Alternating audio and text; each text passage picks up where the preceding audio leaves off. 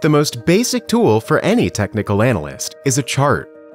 One of the most common types of charts is a line chart, which plots price points over a fixed time interval, connecting the points with a line. The line chart can help determine direction from interval to interval.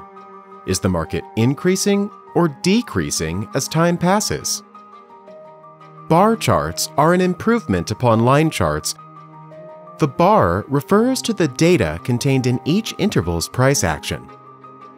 The bar comprises 4 data points: the open, high, low, and close of that interval. The open is the first recorded price during the time interval selected.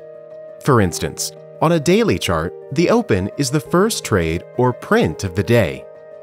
This is indicated by a horizontal hash mark to the left of the vertical bar.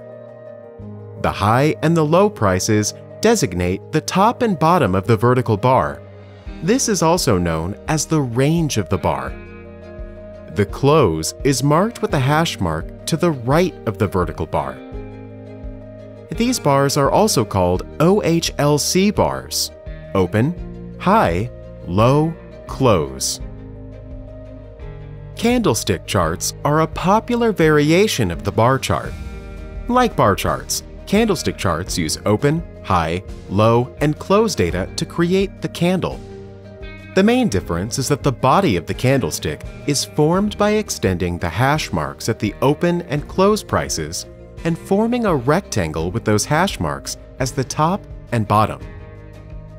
The body is colored according to the relationship of the open and close. If the close is above the open, the body is green, typically considered a positive or bullish color. When the close is below the open, the candle is bearish and colored red. The distance from the top of the body to the high is called an upper wick, and from the bottom of the body to the low is the lower wick. Historical price charts are the main environment for technical analysis, and understanding what the price bars represent and how they are applied in technical analysis will help give you better insights into future price moves.